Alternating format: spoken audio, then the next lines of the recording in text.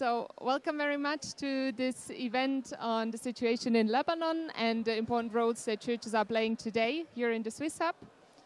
My name is Marina Dölker. I'm the program manager for church cooperation at HEKS, Swiss Church Aid. And with me I have two wonderful speakers from our partner churches in Lebanon and the Middle East. And I would like to briefly ask you to introduce yourselves to the audience, your name, role, and a quick overview of your church. Well, I'm Joseph Kassab. I'm Secretary General of the National Evangelical Synod of Syria and Lebanon. The word evangelical is confusing these days. So we are Reformed in theology and Presbyterian in polity. So the NESSL, or the Synod, consists of 38 congregations in Syria and Lebanon, and we have 11 schools, formal schools, 7 in Lebanon and 4 in Syria. We have 2 nursing homes and 3 clinics, one in Syria and 2 in Lebanon. We're trying to serve the people. Thank you so much. Over to you, Reverend Raffi, from the Union of Armenian Evangelical. I'm Reverend Raffi Messerlian. I am Armenian, and I belong to the Evangelical Church, Union of Armenian Evangelical Churches in the Near East. We cover countries of Lebanon, Syria, Turkey, Iran, Egypt, Cyprus, Greece, and Sydney, but I will focus on Lebanon. I am a graduate of HEKS University with a BA in education, plus with an MD from Near East School of Theology. We are evangelical church, but congregational church. And in Lebanon, we run 5 churches. And also we run 4 schools in Lebanon, 4 schools, 3 in Beirut and 1 in Ainjar, in a village, and with a boarding section. We have a center for social work, plus we have a university, and we try to serve the Lebanese society with that. Plus we have 2 common projects with the Armenian Orthodox Church. We call it Kahel, Old People's Home, and also one in the Shuf area, Azuniye Sanatorium. Thank you so much. So as a pastor, you start your day, of course, you have to solve different kind of problems. Finding diesel, trying to solve energy issues, school issues, social work. So I feel that the church is doing some kind of a social work, educational work, and multi-dimensional work that we're doing. And it's a very challenging for us. Could you also, in addition to that, say a few words on whether and how the situation in Ukraine has affected or further deteriorated the situation? Of course, the situation in Ukraine affected us because suddenly there was a wheat problem in Lebanon, and because in the explosion, we had big places where we can put wheat. These were destroyed, so we didn't have reserves in Lebanon. So suddenly there was a crisis in terms of wheat, and so the prices increased. Of course, energy prices increased, which means we're paying more for diesel, and families are paying more to buy private electricity from private generator. And these people we call them mafia. And every month, the amount that you have to pay for private generators is increasing. Of course, products are getting more expensive, and we like it or not, we are affected by what's happening in the global world also. So this is a small example. And maybe to just add one random, very tangible example. I visited Lebanon the last time in July, and I had dinner at a friend's place. And we were sitting at the table having dinner, and suddenly the public energy supply came back. And then she just jumped up and she said, "Okay, stay here, I'll be back in a minute." And she was running to her laundry room where she had prepared the laundry in the machine. The pulver was already there, and she switched it on and said, "This is how I have to do it every day. We just sit here and wait, and then we jump up and do whatever needs electricity for the half hour, maximum 2 hours a day that we have public energy supply." So yeah, this is just one more example from my end. I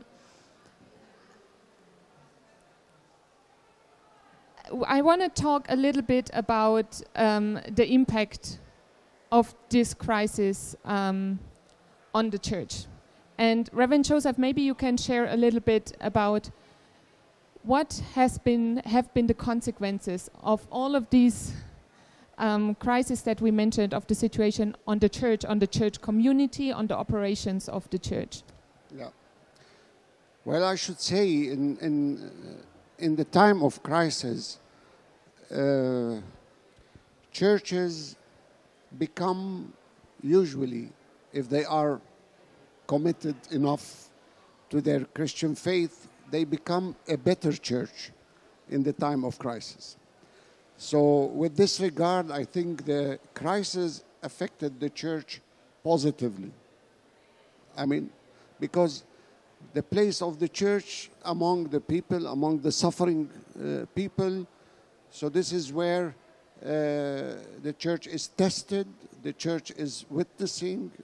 So I think the crisis affected positively the church in regard to its real essence as a church. But again, a lot of challenges. For example, I mean, just to give you an idea, we are a central office which is helping 38 churches in Syria and Lebanon. All of a sudden, we cannot withdraw from the banks more than $1,000 a month to run all this. And I can tell you, this is an opportunity to tell you, without our partners, we couldn't have done it at all. So all of a sudden, we are no more putting money in the banks. We are dealing with the money coming from the churches or from the schools, or just to make things run. But we felt the obligation, with the help of the partners, to respond to the crisis, to be among the people, to be the church for people. So as a synod, I'm talking about my church. I mean, we responded in many ways. For example, Marina mentioned the 1.5 million Syrian refugees in Lebanon. We opened 4, other than our 11 schools. I mean, we opened in Lebanon 4 refugee schools for children, because leaving those children in the streets will lead them to extremism, will lead them to all kind of exploitation. So that was a moral obligation. So we established 4 refugee schools in different parts of the country, especially where there are camps for those refugees. We established a relief program to help people just with food. They need food. They need oil. They need basics. Every family, almost every family, they needed the basics. So we pay vouchers every month for the neediest families, and I think we are supporting 300 families every month with this relief program. Again, we through our Compassion Protestant Society, which is a non-profit faith-based organization for the Synod, we help the countryside, people who have small gardens from 50 meters square to 200 meters square. We offer them agro-basket just to plant and eat from what they plant. We also try to help thousands of students in our school to stay in the school, to help them scholarship, and we were able to help the teachers with $40 every month just to keep them teaching, the children. And our clinics started distributing medicines free of charge for the needy, sick people. So we are responding in every way possible, just waiting till we reach the level 0. We are still going down. We are hoping to reach the 0 level. From there, we start to have expectations to go up, little by little. And I think in the coming 3 years, our institutions will be healed somehow, and we can go, and also the banking sector will be better. Just imagine, I mean, with all this crisis, the parliament, up till now, they haven't issued the law for capital control. You know what does that mean? This means that the capital control is applied only for the poor and ordinary people. But the political class, some privileged people, they are still able to go around the system, So this is how we are trying to respond, and we are filled with hope. We feel that we are more healthy church in being among the people in this dark age. Thank you, and thank you very much. Reverend Raffi, I know that the impact on the Armenian evangelical churches is very similar. You too run schools, and you too face the energy supply crisis and all of these things. I know that you are particularly engaged also with the Armenian evangelical schools in Lebanon. You've been serving as school director while also serving as pastor in the church. Could you share a little bit about how are the schools, how is the Armenian Evangelical Church responding in Lebanon, and with a particular focus on the schools? How are you trying at least to provide hope and a future for young people in the schools? Yeah, of course our problems are similar, and we have similar programs. They are working within their churches and schools, and we are working within our churches. Of course, all these is the responsibility of the government. But when there is no government, we try to do our best. We cannot fulfill everything, but we try as a church to do our best. And a positive thing is that people come to the church now. They know that even if they are not churchcomers, but they belong to you, they know that you're there. So they come, they bring their issues, and they ask your help.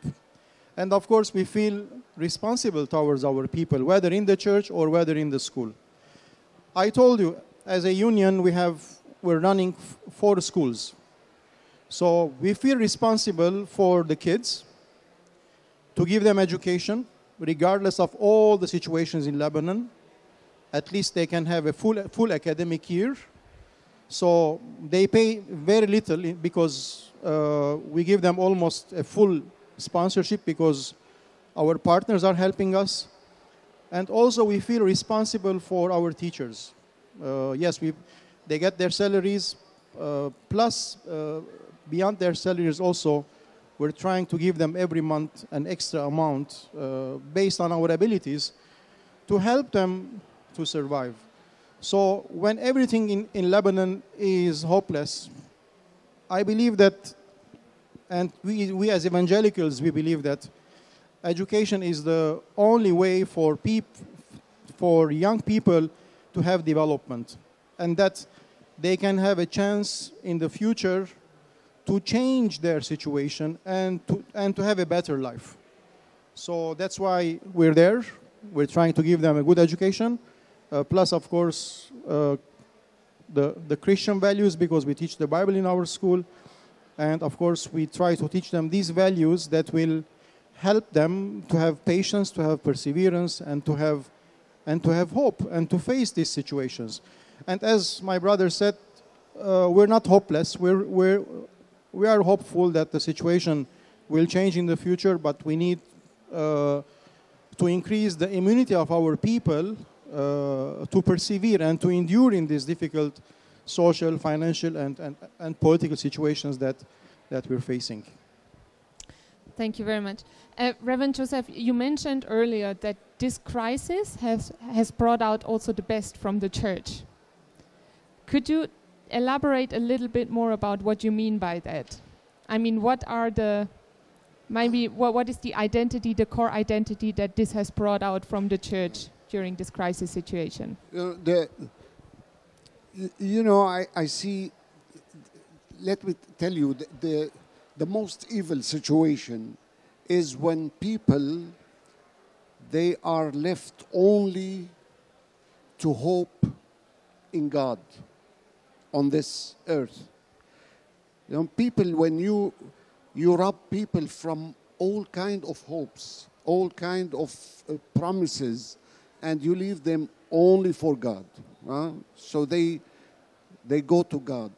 And this is the situation now in Syria and in Lebanon both. People are left to God. And when they are left to God, they search for a place where to find God.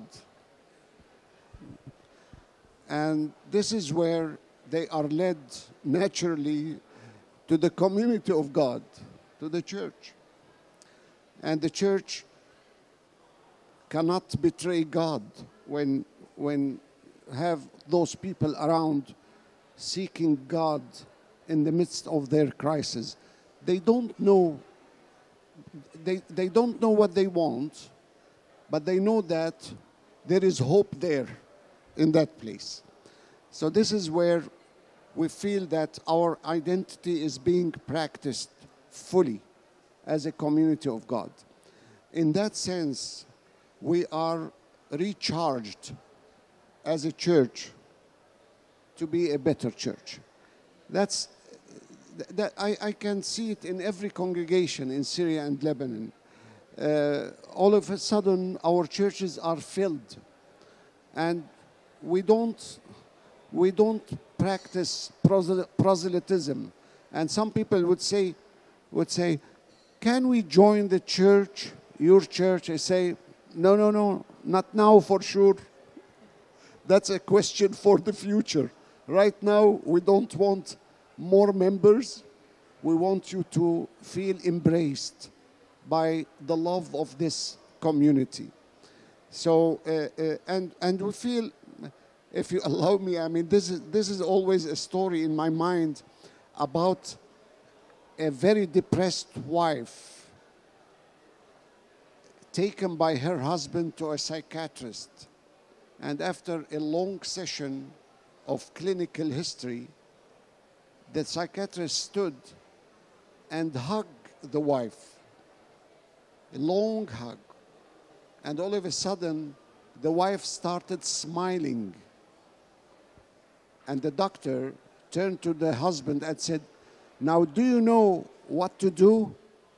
And the husband said, "How many times every month I should bring it here to you?" This is sometimes the people is our wife as a church. We cannot leave them in such situation to the government, to the secular world, to the ideologies. They are our wife. We have to embrace them. We have to heal them in this situation. Thank you very much. We will have time for questions, but I want to ask one final question to Reverend Raffi.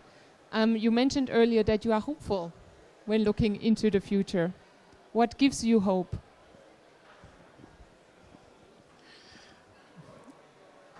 I am hopeful because God is faithful and God does miracles.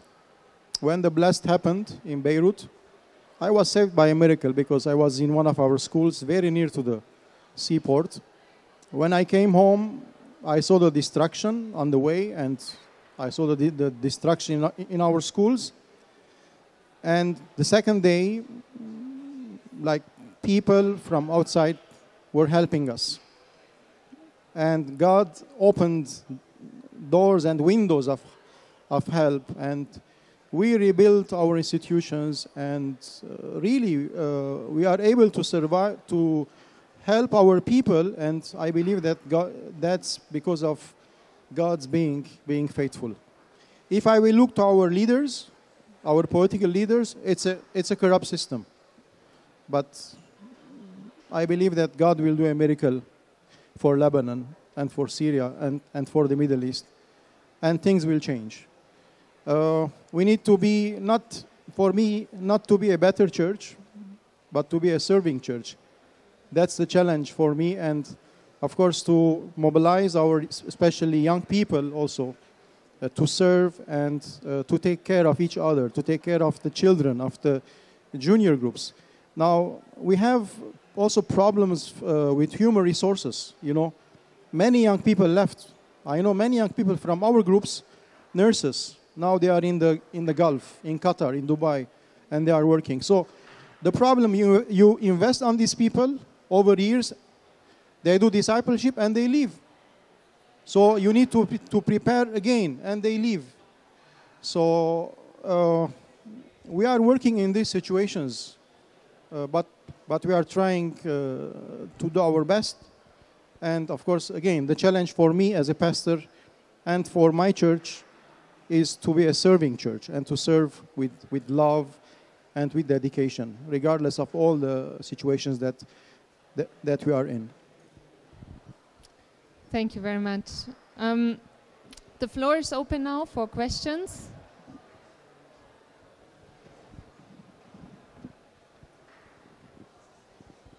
And please quickly introduce yourself, say your name, and then maybe also say to whom the question is directed. Okay. Hi, my name is Joel Kelling. I'm from the Anglican Church of Jerusalem in the Middle East, based in Amman in Jordan. So firstly, just my thanks to both the National Evangelical Church and the Armenian Evangelical Church for the support they're showing and the love of Christ they're showing in Lebanon and Syria.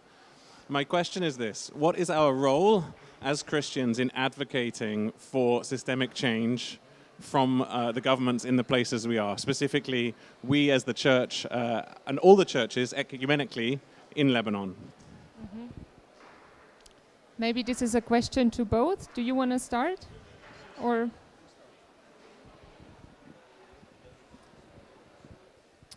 I think we have to reform ourselves as churches first, because if you look at the church in the Middle East in general, we have the seeds of the same problems that the society has, and we have to fight against it. We have problem of patriarchy. We have problem with the role of women in the church. We have problems with the role of youth. We have problem of democracy and shared governance. All of these, you can find them in Middle Eastern churches. And we have to be brave to say, unless we start with ourselves, we cannot go further to criticize the political system. But I'm saying this in general, I'm talking about the ecclesial situation in the Middle East. Well, I'm saying that Protestant faith reached that part of the world, our part of the world in the Middle East in the early 19th century. And it didn't flourish very much. We are still very small minority, and maybe because the society was not able to receive those reform. So I'm not saying that we are perfect. We have also problems as Protestant in the Middle East, in the world. We have to watch ourselves. But this is my question.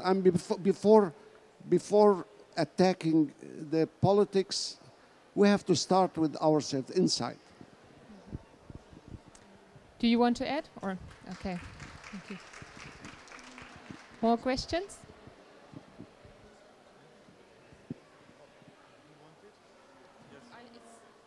It's more of a comment, actually. Šačnara galim vo tu kosteregev azigais sek jev im sirtas ima šat zanere jeves šat chumev es ameno šat arot genem vo Syria jev Lebanon jev amen Middle Eastern jegenere matignere tisibes aschap huiskudangor antimatignerun jev aschap lavgenaingo vor ebe youth jev ginere jev amene ir tuk šat geneko šat gokneko jev es pareert schon im vor genamesel es šat šnorgalem jev es mischt tesi jev pastonere tesi bes tuk mischt im mitgesmet jev es šat lieber nahai in generun im vor isi ameno gesengor in spes kesche amen in chepaiz anongal huisunias vazin jev as huis chunein jete matignere tesi bes chiga jev es šat šnorgalem šat merci vo tuk I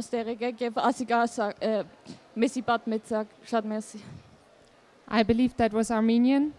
Do you want to summarize what you just said, or do you want to? Yes. She knows about the problems in Lebanon through her friends, Armenian friends, and she really appreciates what we're doing as pastors in giving our young people and also our people in trying to help them and trying to give them hope. So this was a summary of what she's saying. Thank you very much. Thank you.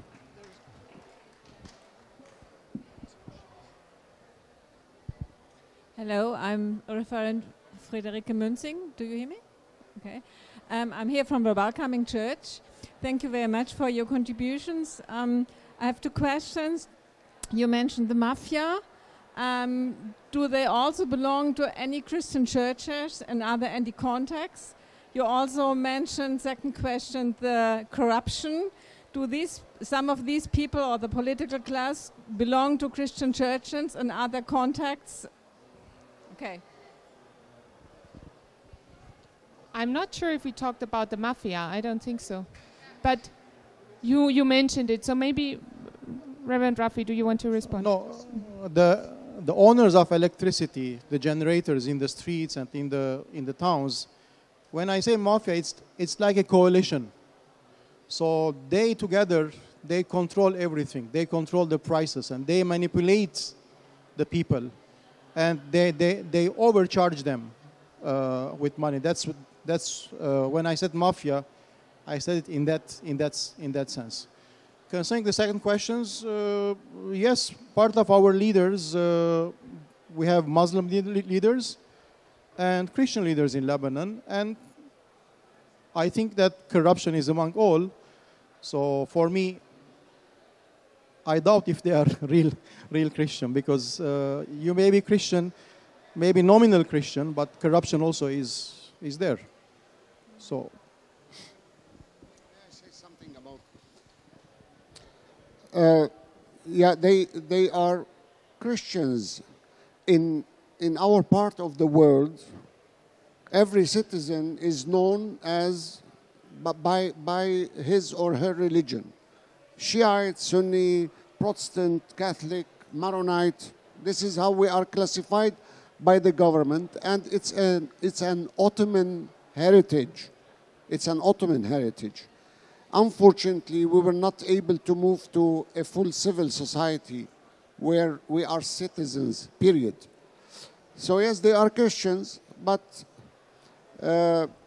they are not affiliated. They don't coordinate with their church leaders. They are not related to the policy of their churches, but they are Christians. We suffer in the Middle East from tribal Christianity.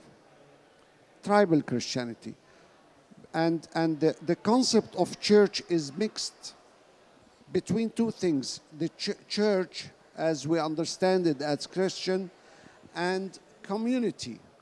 So there is big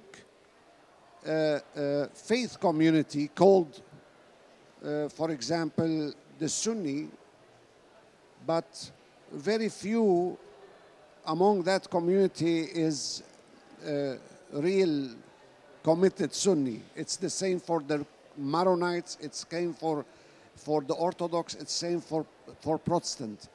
So it's a complicated word. I mean, it's hard for Europeans to understand how is the relation between religion and politics. There is no that separation between church and state like here. So they are not Christians, shortly. Yes, this also was my question, but the Christian churches could excommunicate the Christian politics. Theoretically, yes. Yes. But never, unfortunately, never happened. Never happened. Because the church is trapped into politics. You know, just to give you an idea, I don't know how many of you knows about the parliament in Lebanon consists of 50% Christians, 50% Muslims. Among the Muslim part, 30% of that 50 should be Sunni, 30% of that part should be Shiite, then 15 should be Druze, and then you have Alawite, you have it. And when you come to the 50% of the Christians, 30%, 40% should be Maronite, and maybe 25% should be Orthodox, and then the smallest is for the Protestant. We have only one out of 128 members, we have one Protestant. So this one Protestant might be committed Protestant, affiliated to the church, and might be very secular, like a lot of here in Europe. They don't care about, but they remember that they were baptized in the Protestant church. So this is the combination. The whole society is religion and politics. They are mixed, and it's a tribal. It's a tribal. Let's say it. I mean, I'm not trying to please you. I'm saying the truth. I tell this every day in my country. I'm not telling something different now before you.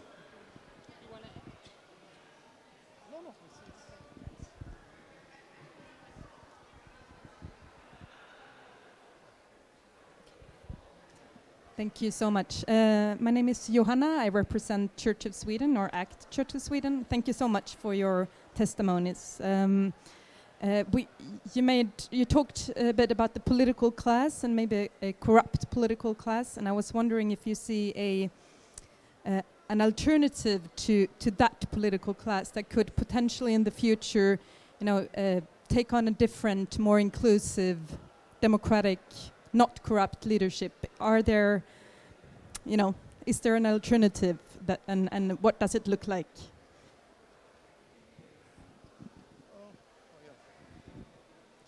Now, lately there were elections in Lebanon, and the people elected almost 80% of the same leaders. We were hoping for change. So next change will come maybe after 4 or 5 years with new elections. But there was a little change which happened. As Pastor said, religion and politics is very much intermingled in Lebanon. And that's why it's very, very difficult to bring a quick change. That's why I believe that that's a long process. It will take time.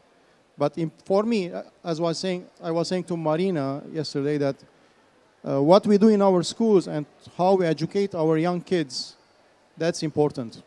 So we need to focus on education. We need to focus, to teach them to have integrity in their life, to have values in their life, and to be away from corruption. They should know that the situation we are, it's because of this corruption. So we don't need to repeat it again after so many years. It will take time. It will take time, but it may change. Maybe just one quick additional question from my end. You mentioned that there was a little change during the elections in May this year. I mean, some younger, representatives were elected to parliament for the first time. Do you think that that is going to change at least something?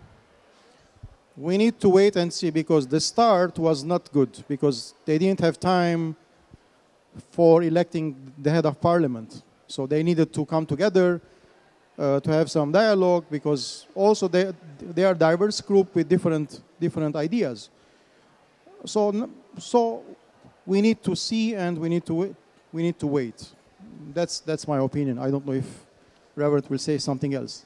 You were very convinced that change is about to come. Yes, there is a change. For example, there is 13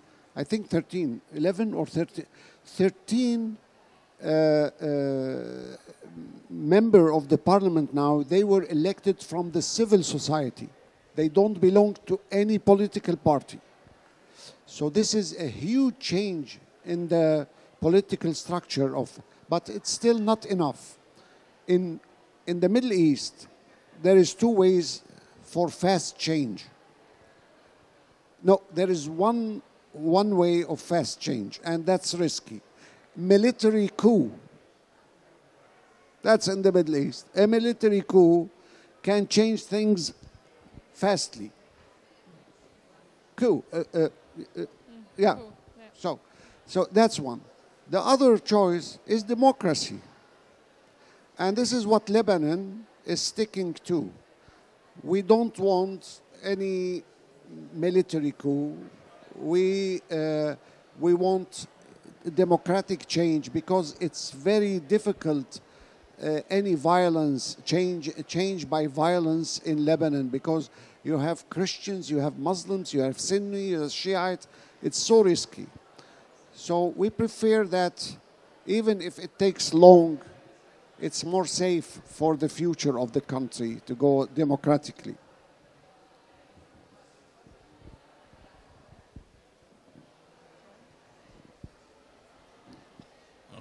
Thank you.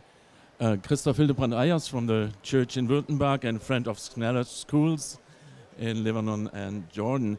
So 2 years ago, there were many young people out in the streets discussing the future of the Lebanon and searching for alternatives and starting from the grassroots with initiatives. And there was much hope.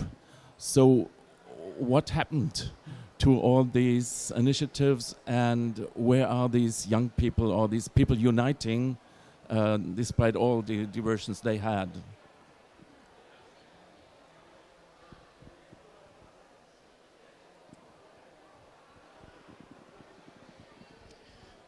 You're referring to 2019, that appraisal and with big numbers, but gradually it was I think the political parties, they had some infiltration, and sometimes mixed with religion, so things went down. That's why the elections we had lately, there wasn't a big change. So we were expecting a bigger change, but in Lebanon, there is always a quick polarization towards a political party, and the leaders, this is my opinion, the leaders sometimes, they are very smart in playing with the religious feelings of people. So once you make the issue religious, so things become polarized, and people, they go back to their parties. That's why we didn't have a big change, and we were surprised for that. But as we said, 13 members, new members from civil society, that was a big step in Lebanon, and we hope that they will bring change in the political life of Lebanon. So. Okay, we have time for maybe one more question. If there is one more question. This changes topic slightly, but stays within Lebanon. We know that through the legacy of the civil war that Lebanon has a complicated relationship hosting Syrians from the occupation by Syria of Lebanon, and the Palestinian population that it has supported through migration and displacement themselves. But we also have a large number of migrant workers in Lebanon who are suffering themselves. And the theme of this assembly has been the inclusive nature of Christ's love for all. And I just wanted to hear from both of you on how the church can, and if it can, show love for those marginalized migrant workers, often working in domestic work or in construction, but particularly domestic work in Lebanon. And if there's anything more we can add or pray for in that regard.